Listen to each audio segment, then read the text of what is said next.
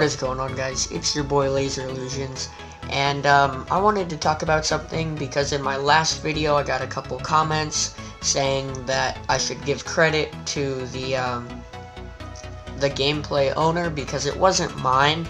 I just didn't have any gameplay recorded, so I went and downloaded some and used that. So the owner is Green Goblin Gaming. That's his gameplay, so I just wanted to get that out of the way.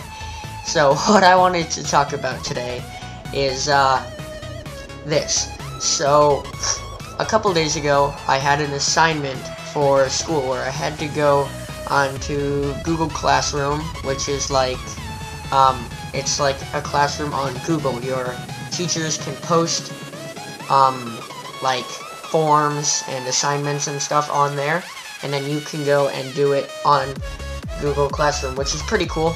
And I had this one assignment. We're doing a research project in school, and I'm gonna put the image up on the screen for the choices that we got to pick. We got to have 3 choices, and she would try and give you your first, and if that was full, she'd try and give you your second.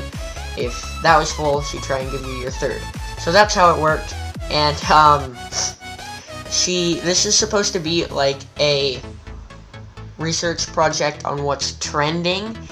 So like a bunch of vines and stuff she put in here, and she's kind of old, so she doesn't know what most of them are. So she asked her 5th period what some of them were, and yeah, so I just wanted to like do a quick little video on this because I thought it was really funny how she put some of the stuff in here.